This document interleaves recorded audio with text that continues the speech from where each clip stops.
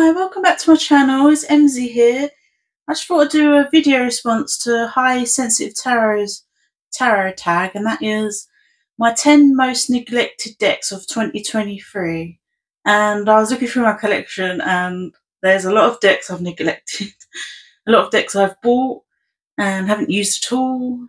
And I thought I'd just stick with tarot because there's a lot of oracle decks I've neglected as well, and it will just be a very long video.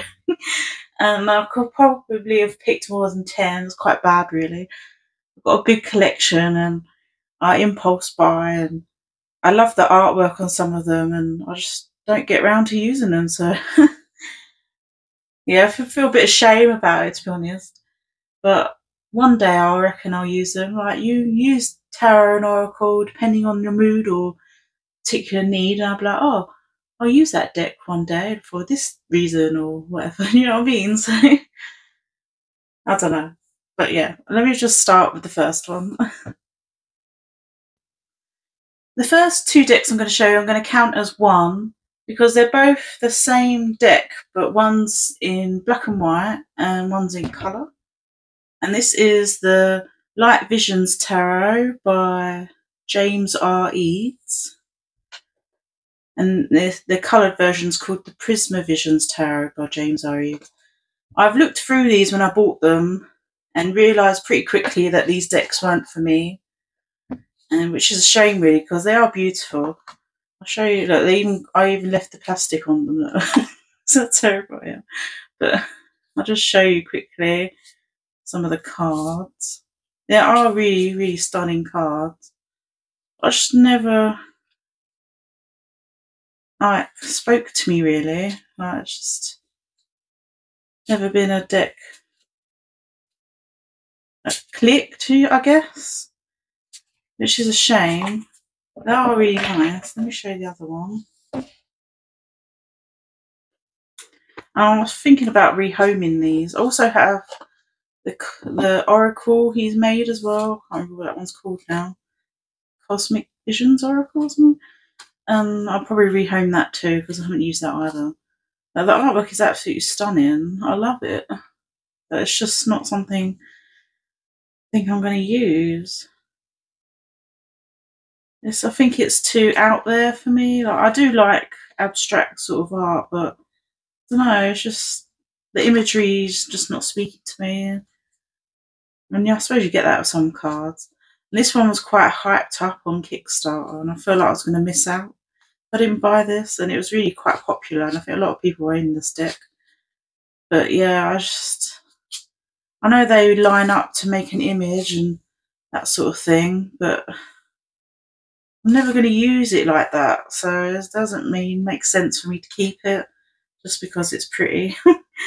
So yeah, I think I'm going to rehome both these decks, and the Oracle one he made too, which is a shame because they are nice, and I probably am missing out. I should probably give them a go, but I don't think I will. So if you guys are interested in having these decks, like buying them off me, then feel free to message me because I probably will rehome them. I've looked through them, never been shuffled, so they're basically brand new. Yeah, these are the first two decks I wanted to get rid of, which is unfortunate. The second deck I've neglected this year is this one, the Fox Universe Tarot, a self-care oracle. It is a tarot as well, and I've never used it. Bought it off Etsy because I really like the art. You can see like how good nick it is because I just don't use the things. It's got beautiful gilding, stunning, and yeah, I just never used this one. There's like a tarot and oracle in one. Love the backs, they're beautiful. I will probably get around to using this one at some point. I think I just forgot I had it, which is bad. And I do like this black and white deck. I like colourful decks, but this one's really nice as well. So yeah, I haven't really used this either. Just, I have a large collection and it's going to happen, isn't it? And I impulse buy things, and I'm constantly buying decks all the time. But I've got better this year that new ones I've brought in, I tend to use that month just to give them a try. So I'm actually using them as I'm purchasing them. I get a good feel for the decks and things like that. So yeah, these ones I bought a few years ago now, and they're just sat there. But I will get around to them because I like to rotate my cards quite often, so they'll get used at some point, I swear. So yeah, that's the second one I haven't been using. It is really beautiful though. And that is the Fox Universe Tarot. The third deck I have neglected this year is the Tarot of the Kingdoms. And the sole reason for neglecting this deck is the cardstock. It's very papery, and I'm so worried I'm going to ruin the cards because they don't feel like they're coated very well, and they're really quite flimsy, very papery. It feels like paper. The artwork's stunning on them, which is a shame. So I'm just so scared of actually damaging these cards that I haven't used these at all. I even damaged a card when they came in the post because they're all stuck together, and I ripped one by accident because it was stuck to the other one, and it's basically paper. So I haven't used this for that reason, and it's just annoying that they make these beautiful decks on rubbish cardstock. Like, it literally feels like cardboard. It's ridiculous. But this is a stunning deck. I really like the artwork. It's very bright and colourful. I love it so much. But yeah, just stop not want to use it because I don't want to damage it. Maybe if I've got a second copy, I'm more likely to use this one, which I damaged somewhere. I think it was in the corner of one of them. I can't remember. I think it was right at the end. I can't remember exactly which one I damaged, but it's in here somewhere. And I was like, no. It literally like ripped the other card, and I had to like stick it back down with a bit of glue because just basically like if you was ripping a sticker off a book, like a piece of paper out of a book. That's how card papery these are, and it's absolutely ridiculous. It's really disappointing when I got it because I really like the art. It's beautiful. I really like the borders where they're all different. So you have like these ones for the majors. And you go on this one for air, all the flowers. Just a stunning little deck. Please bring this out in better cardstock, please, because I love it. Then you've got fiery borders, then blue shell borders for water. It's just really beautiful. I love it. And that's the earth suit. But yeah, it's got a nice guidebook, and that's made quite well. So why didn't they make the cards well? It's really frustrating. But yeah, that's the third deck I've neglected in 2023. Just found the card that I was talking about. I'd put a bit of sellotape on the back of it. It literally ripped. So stupid, isn't it? So yeah, that's why I don't like using this deck. The fourth deck I've been neglecting is this one, the Animal Tarot cards by Doreen Virtue and Radley Valentine. I was trying to get myself to liking animal decks because I don't have that many, and I thought I'll give this one a go. It's mass market. It's got pretty animals in it, and I thought I would spark my love for animal decks. But I'm very, very picky what animal decks I actually like. Like the guidebook's good, and I like the little summaries on the bottom, but I just can't connect with animal decks. I just don't understand it. Like, I think I used this once when I first purchased it. I like the back for the cat on the back. It's beautiful. But yeah, it just didn't speak to me. Like, I don't know. I prefer a different style of deck, I guess.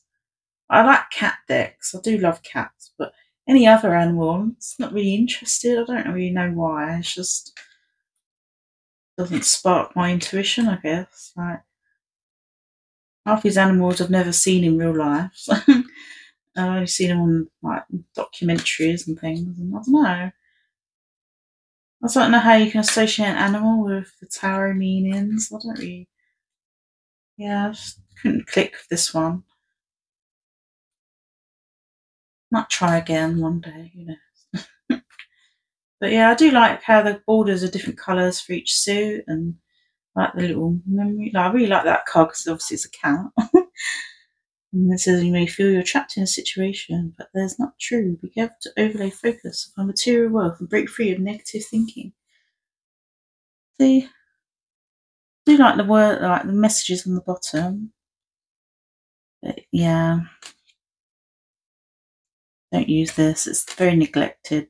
I might possibly pass this on one point because I don't think I'll ever see myself reusing this. So yeah, that's the Animal Tarot cards by Doreen Virtue and Madeleine Valentine.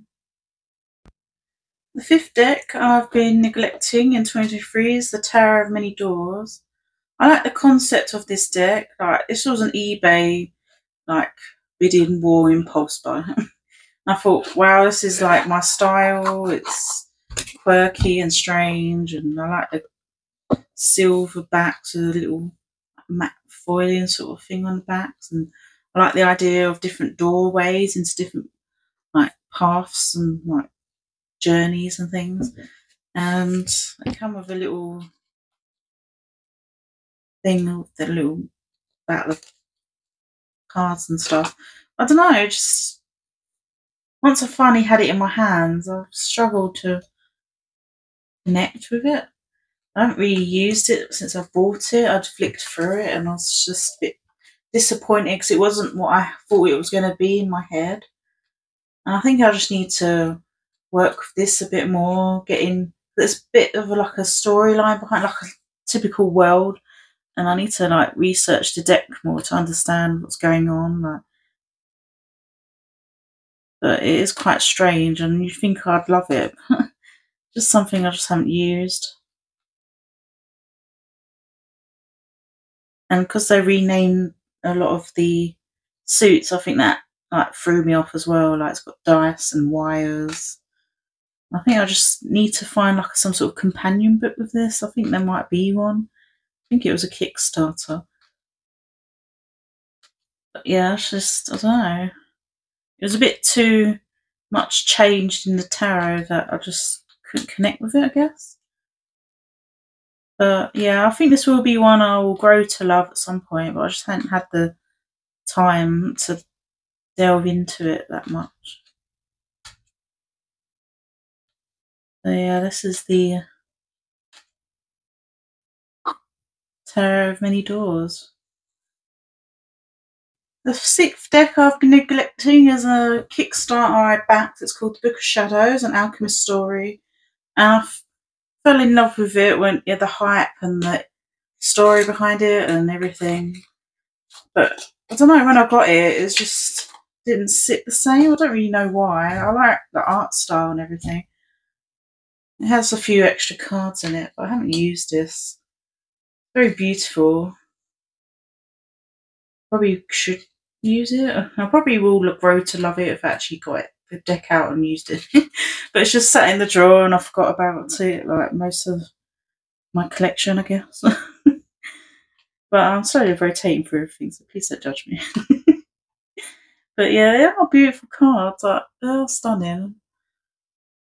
No, again, there's a big guidebook with it. There's a lot of story behind like the tarot itself that I think you have to read a lot of information, and it came with a lot of extra things like scrolls related to it. And I think you need to do a lot of studying to work with it, and I think that's why I just didn't have the time. Like, I suppose I could just pick it up and use it as a tarot deck, but I like to look at everything I have, like the guidebook and everything that comes with it, and actually use it how it's intended rather than just using it. And I think that's why I've put off not using this deck, because I do like the artwork. It is really beautiful. And you could use it without all that information, but maybe I'm just making excuses. I don't know. But I do like it, and I probably will use it at some point. I just haven't used it yet. So yeah, that's another one I've neglected, is this one, The Book of Shadows, an alchemist story. The next deck I've neglected in 2023 is this one, the Gentle Thrills Tarot. I love the artwork in this, but unfortunately it's a pip deck. So it's something I'm not keen on pip decks that much. But I just couldn't resist buying it just for the artwork. I love the back, it's really nice. And I don't know, I'm not comfortable using pips that much. Maybe in time I will, but I love the art, it's really nice. Very pretty. I suppose they're all making the similar expressions in these, so like you probably couldn't distinguish one from the other, really. Like you think it'd be a bit slightly different. Very apathetic, I suppose, their expressions. Everyone's like, meh. So yeah, I don't know. I like the art. I bought it for that reason, I guess. And I just don't think it'll work for me as a tarot. I haven't really tried using it properly. But yeah, there's just mainly just faces as the main theme and not a lot of imagery that I like. And then when you get onto the pips, it's just pictures of flowers and there are a bit of illustrations with it, but it's just not enough for me. And I was disappointed in the pips because, you know, when you buy a deck on Amazon, they never show you the minor cards. So I only saw the majors. And I assumed it was fully illustrated, but that was my bad for impulse buying, not researching it properly. So yeah, I just don't use this one for the pip cards. I do like the use of colour in this. It is really pretty, but just not one I use to do readings with. So yeah, that's the Gentle Thrills Tarot. The 8th deck I've neglected is for similar reasons as the previous one. It's the Outsider Art Tarot by Rita Rose. And again, this one's a pip deck. I love the artwork. It's absolutely stunning. It's beautiful. But it's just too pippish for me. And it was disappointing, really, because if they'd done the whole deck as the majors and the court cards, then it'd be absolutely amazing. Kind of reminds me of the Basquiat artist, I think I'm saying his name right. Kind of that sort of style. I absolutely love the backs. I love the majors. They're so stunning. But it's just a pip deck, and I just don't not drawn to them that much. So I actually love this art. It's so stunning. I would just wish they would done it throughout the whole deck. And again, they didn't show the minor cards when I was purchasing it off Amazon. They just showed the illustrated cards like they do as like a marketing tactic, I suppose. But look at that, it's amazing. I love the colours. I just wish they did it throughout the whole thing. It just seems lazy to me. I don't know, like you put all this effort in to create all these cards and then get to the minors and you're like, nope, have some sticks. Do you know what I mean? Like it's like that they're all exactly the same. Like you couldn't, it's got a keyword there. I suppose that would help, but I don't know, pip decks just annoy me. I don't know. Maybe I'll grow with it in time and I won't be so annoyed by them. But yeah, the keyword saves it, but it's still a pip deck. And it goes back to amazing court cards again. So it's just really frustrating. Like, I don't know why they do this with decks. Like you're either all in or you're not, and then you just get a bunch of cups for minors, and yeah, it's just annoying. My pet peeve in tarot is pip decks. I just don't understand it. Like you might as well put effort in the whole way through. Don't stop halfway and then give us a bunch of daggers, you know? So yeah, this is another one I've neglected just for that reason. But I will keep it because I do actually love the artwork in this. Just a shame that it's not throughout the whole deck. So yeah, that's the Outsider Art Tarot. The next deck I've got to show you, I have no excuse for why I don't use this deck. It's the Raincoast Tarot. Absolutely love this. When I got it, I was so excited. I love the artist. I have all his oracles and even drew like little image in there. I just think that's so cool. I just honestly think I'm afraid of ruining this deck. I like to have backups of artwork I really like, or otherwise I won't use it. But this is I didn't tell you what it was, did I? Oh, I did. The Raincoast Tarot by Christoph James. I just love the backs, they're amazing. And this artwork is absolutely stunning. I think I'll just have to get a second copy because I'm so scared of ruining it. I don't want to use it. I'm terrible with things like that. I do that with all aspects of my life as well. Like I'd buy a top I love and I'll buy another one so I could wear that top until I've ruined it basically, and then I've got a fresh new one in the wardrobe waiting for me. I'm terrible. I don't know why I do it. I think it's just like perfectionist in me, like knowing that I have a perfect one like as backup, I guess. I don't really know, but I love this deck. It's so beautiful, and I'm going to actually use this deck in 2024. I've decided. I've neglected it too long. I love this artwork. It's stunning, amazing. I love this deck so much, and I just need to get over myself and just use it. So yeah, I'll bring this into my collection definitely next year. I won't neglect you no more, I swear. So yeah, that's this deck. That's the Raincoast Tarot. And the last deck I've been neglecting is this one, Neo Tarot. Packaging annoys me. Like, it comes in an extra box. I could just use the tarot, I guess. But why stick the book to the box? How annoying is that? I find that really infuriating.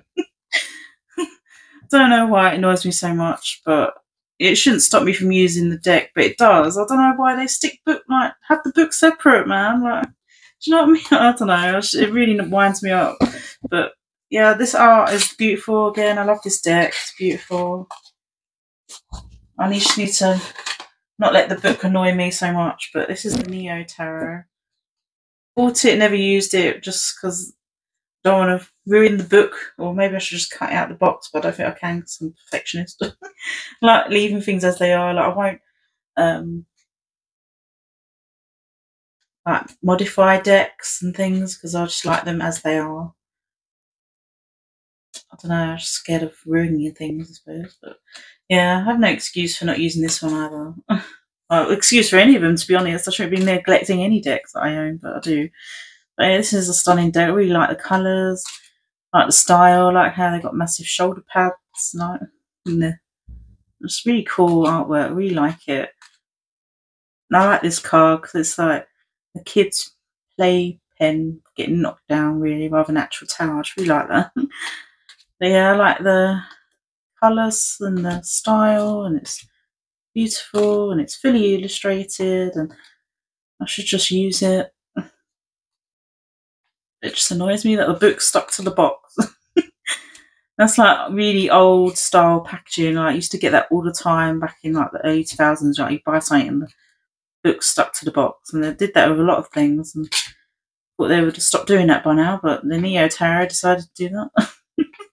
You can see I'm wound up by it, can't you? So yeah, that's the Neo Tarot with the annoying box attached to the book. But yeah, I do like this deck. That's all the decks I've neglected, and there's many more that I have neglected in 2023, but they're the ones I'm showing you today. I hope you enjoyed this tarot tag, and thank you for starting the tag. Highly Sensitive Tarot, I really enjoyed doing it, and I'll do the other one she's made as well, which is the most used decks in 2023. I thought I'd do this one first. So yeah, thanks for watching, and I'll see you in the next video. Bye.